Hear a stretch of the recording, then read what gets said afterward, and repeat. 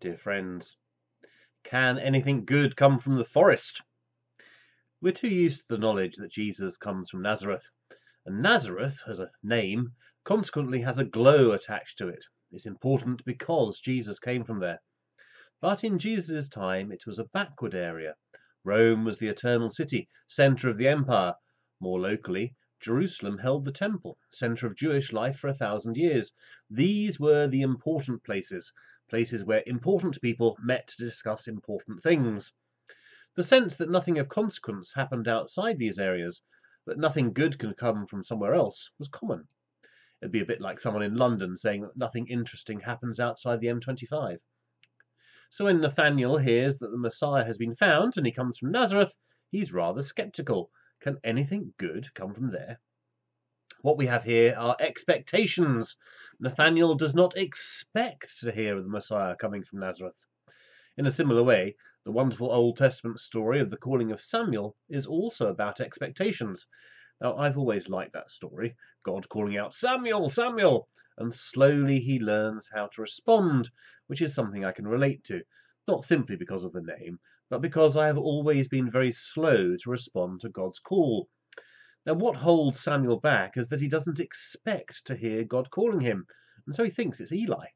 Similarly, Eli doesn't expect God to be calling Samuel.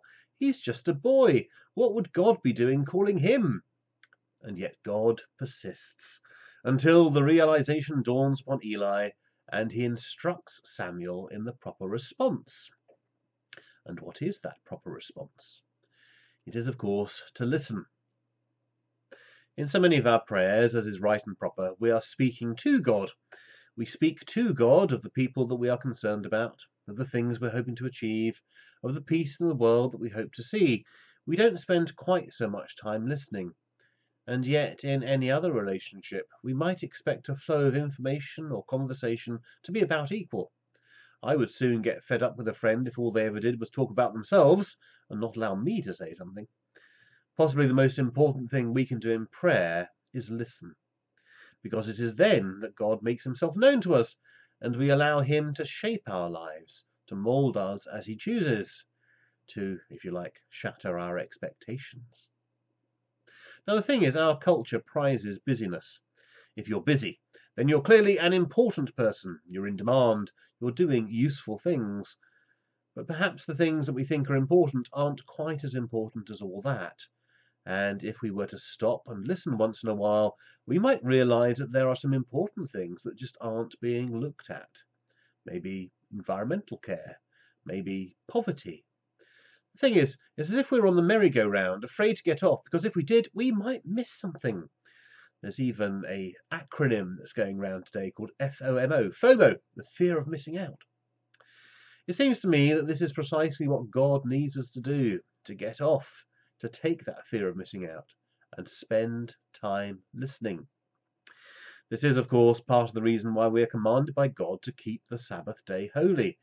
If you're prohibited from working or travelling or carrying on with all the normal business of existence, then the chances are that you'll have a chance to listen, to make some space in your life and allow God to come into it.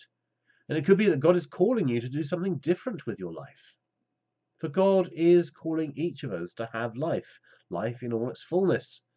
Most particularly, he is calling each of us to a holy life, a holy existence, a way of life which reflects his glory in our world.